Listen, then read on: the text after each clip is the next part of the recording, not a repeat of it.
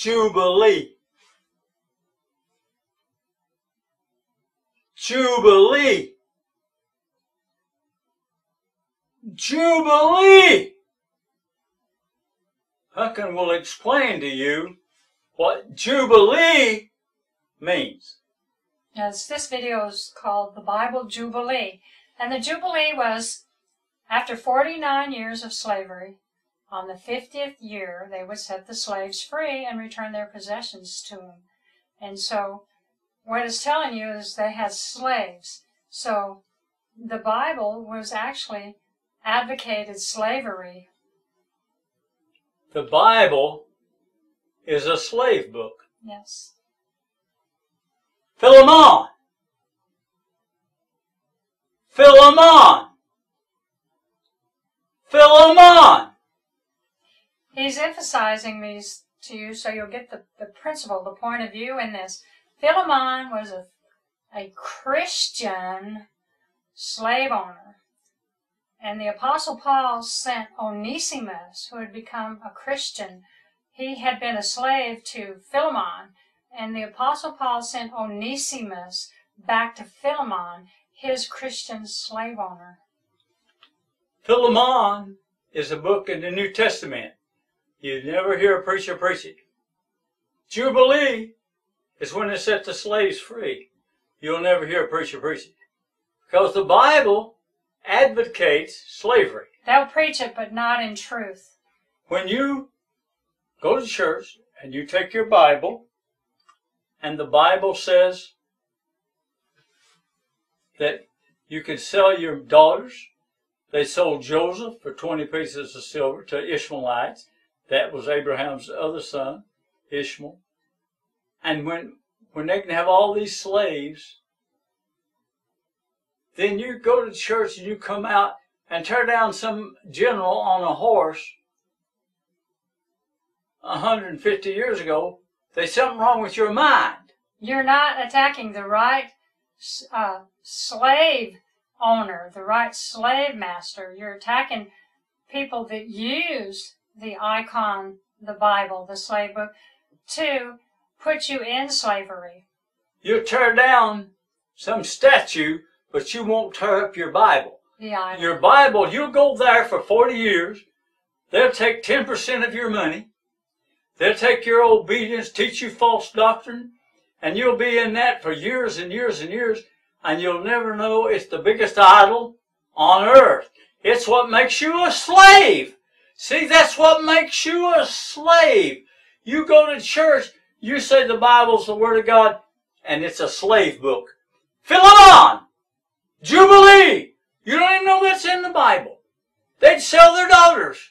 Jacob worked 7 years for Leah. He worked 7 years for Rachel because it's a slave book. That's right. And you won't tear it up because you know Satan will get you. Now, you know the Bible is okay as history. You can't do away with history. And we would have had the history anyway if it hadn't been compiled into an idol. And then they called it the Word of God to take authority over God's people. But I want to tell you about the real Jubilee. Jesus came to set the captives free. And this Jubilee, He sent us to tell you that the Bible is an idol. The Bible is the mark of the beast. Under the new covenant, the Bible has no authority over us. The old covenant was by the written law and by the 10 Commandments until the seed, the Spirit would come. Jesus Christ is the Holy Seed. And He fills us with His Holy Spirit, which is the new covenant. It's Christ in us. We don't have an outward law anymore. He writes His laws in our hearts. We have His nature by His Spirit in us. If you have to have an outward law written with ink and on tablets of stone, then you're still a slave. You're still a captive. So this Jubilee, children, those of you that have ears to hear and a heart to understand, this Jubilee, children, is the real Jubilee. You're set free from slavery to the Bible and to the devil and to people with Bibles. Why do you have to work and slave for other people and make them rich? We're not slaves in the kingdom of God. That's Satan's system. And he used the Bible to enslave you, children. You need to get out of slavery from under the Bible. The Bible is a slave book. You need to come to the living Jesus Christ. He will walk with you. He will talk with you. He will speak to you. He will listen to you. You can walk with your Father, our Creator, and you can walk with your Savior Jesus, who loves you. He's our husband. We're His bride. Some of you children know this is true. You've experienced it. But the ones of you that don't, you're still under slavery. You're still advocating slavery. Whether you say you do or you say you don't, if you believe the Bible is the Word of God, then you are advocating slavery because the Bible advocates slavery. For the Gentiles, which have not the law, do by nature the things contained in the law, then they're a law unto themselves. So 600,000 young men lay dead because of a book. They was interpreting a book instead of living in the Spirit and getting words from Jesus Christ. Do you know that the President Washington, the father of this country, America, do you know he swore in on the Bible? Do you know he owned slaves? Because it was permissible. It was permissible by the Bible. The South actually won the war with the Scriptures. Because the Scriptures, if a man was a slave, he wanted to stay with his owner, they'd put a hole in his ear. And he'd be that man's slave forever. But they all had possession when they went into Israel. Now Philemon was a Christian slave owner. Paul sent Onesimus back. That's why they don't preach the book of Philemon. That's why they don't say Jubilee. See, the southern churches were right according to the Bible. Jacob served Laban for 14 years to get Rachel. Joseph's brothers sold him to the Ishmaelites. And you know, Ishmael was Abraham's son. So he was kin to Joseph. They sold him for 20 pieces of silver. They took him into Egypt and sold him to the Egyptians. They'd sell people like there wasn't nothing. And Jubilee, after 49 years, after set you free. And they had it written in the old law. This is why you must understand the Bible is a slave book. If you buy a Hebrew servant, 6 years he shall serve you, and in the 7th he should go out for nothing. They buy servants. They're slaves. That's the way it is. And the master bring him to the judges. He shall also bring him to the door, or into the doorpost. And master shall bore his ear through with an awl, and he shall serve him forever. They had slaves all from day one in the Bible, all the time. If you believe the Bible is the Word of God, you believe in slavery. See, this is what amazes me about how crazy people are out tearing down old statues of some general on a horse 150 years ago, but they won't tear up their Bible. And the Bible is the very thing that got them into slavery. You go to the church for 40 years, you give them 10% of your money, you obey their doctrines, you go into all the world and preach the gospel, and you don't know that you've taken the mark of the beast. You don't know that you're worshiping an idol. That is really crazy to a dumb hillbilly that never knew anything. A man will sell his daughter. Now they could sell their daughters. Laban sold Rachel to be a manservant, but she shall not go out as a manservant because she gets pregnant. See, she's different than the manservant. The southern states split with the northern states over slavery. Churches split over slavery. That's what causes the war. And this is what they're doing. They're interpreting the Scriptures instead of talking to God. And both of them was wrong. Now, people in Africa, they sold their people to slave traders. Now, I want you to listen as this touches me. The Irish were slaves also. You must understand this. The Irish slave trade began when James VI, He printed 66 books. He is the sixth out of the house of Stuart. He is the one that give us the mark of the beast, you see. He's the beast. James the sixth. Do you know what he sold? 30,000 of my people. Now, my people from Scotland.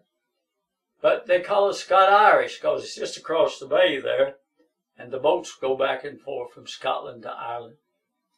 And he sold 30,000 of us, Irish prisoners, as slaves to the New World.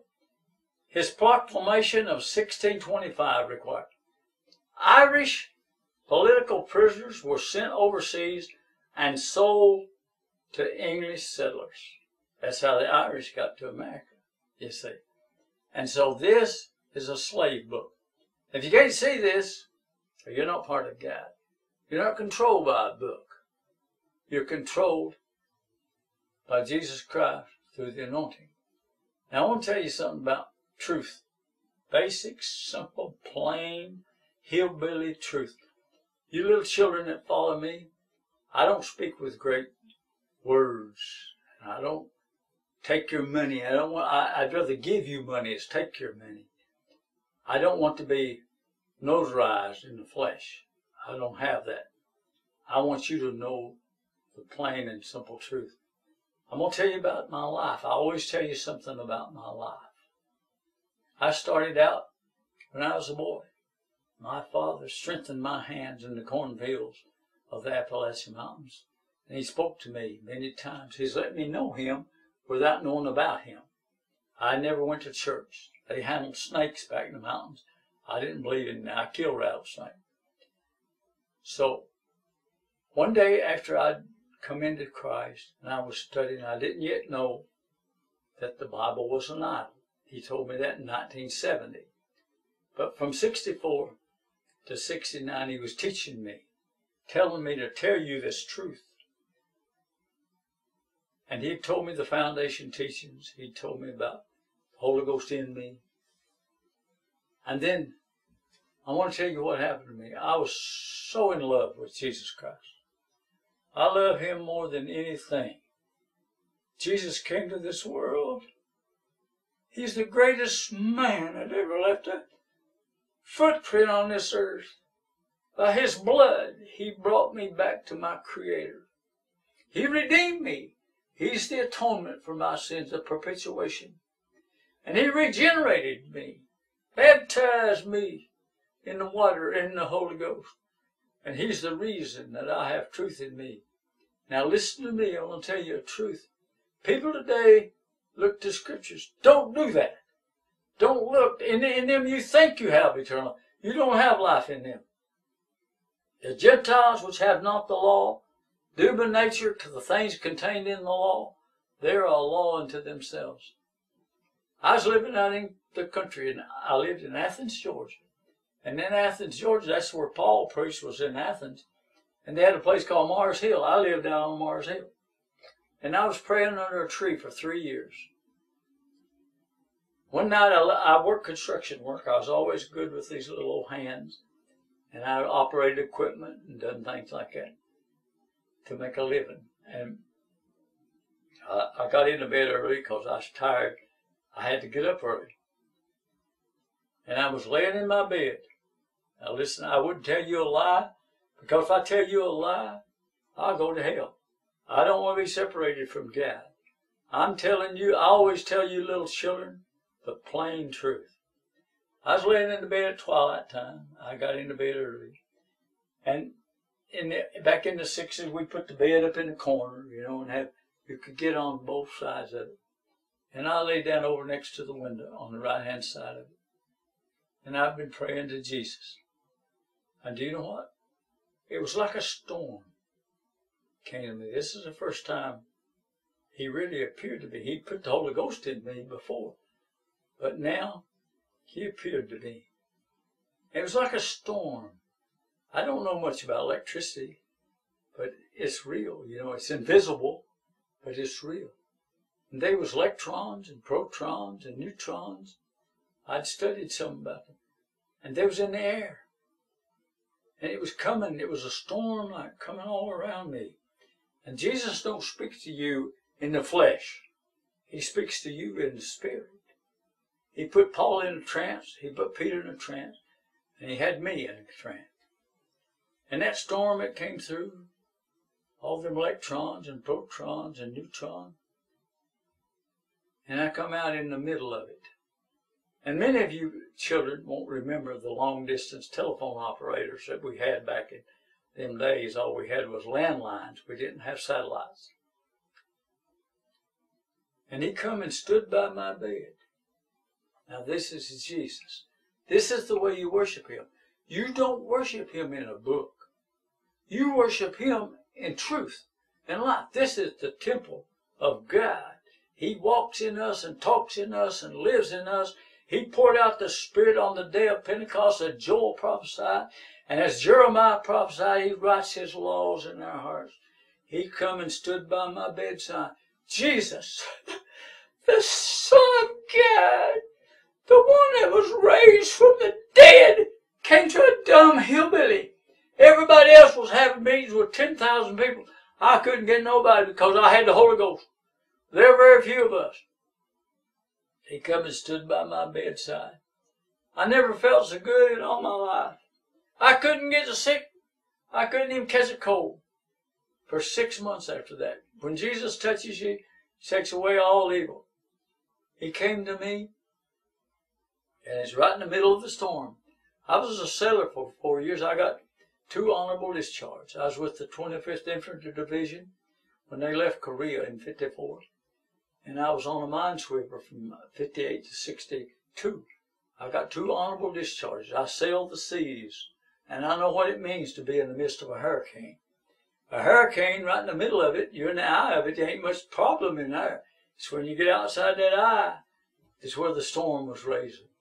And I got right in the middle of that. And there was Jesus standing by my bed. And I tell this so you look for the living God. You don't look at a book to find him. You look in the Spirit to find him. You know what? You know what the word Christian means? It means anointed ones. You're anointed by the Holy Ghost. They preach the gospel with the Holy Ghost. And Jesus come and stood by my bed. And he called my name.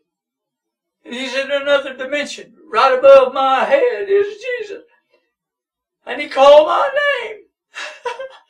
And it sounded so beautiful. I'd searched for him and searched for him. And he called my name and he said, these are words. He said, I'm going to start delivering you like I did Israel.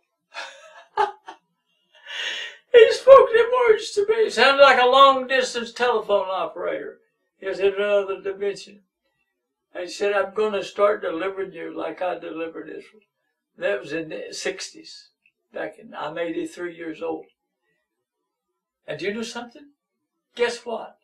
I've never been in a hospital. I've been in jail. They put me in jail, but I didn't stay long because he come and delivered me. I've been run out of Mexico. I've been run out of Peru. I've been run out of Brazil. I've been run out of Canada. I've been run out of California and South Carolina. They put me in jail.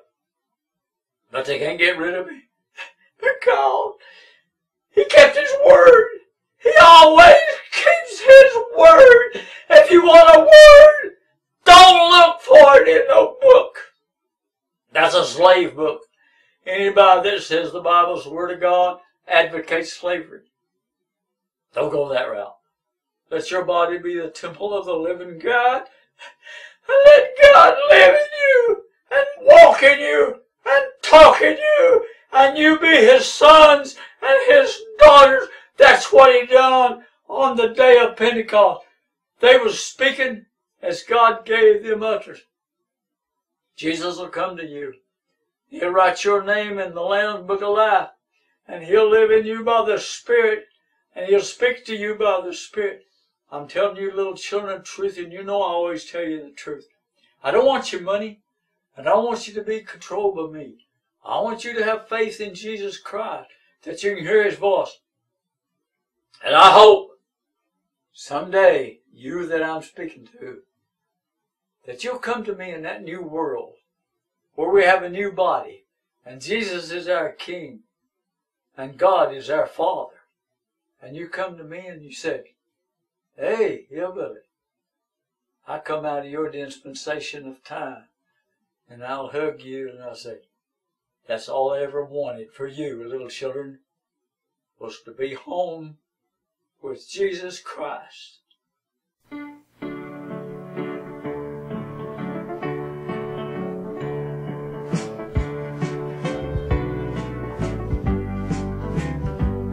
Your voice will be heard again, Lord. Your voice will be heard again. Light will break forth in the morning to free our soul from within. Your voice will be heard again, Lord. Your Spirit will descend. Lovely the tones will be calling. Your voice will be heard again. You spoke to us by your prophet. You spoke to us by your Son. Then the disciples of Jesus became the anointed one. Your temple is our bodies, on our vocal cords you depend. When you speak through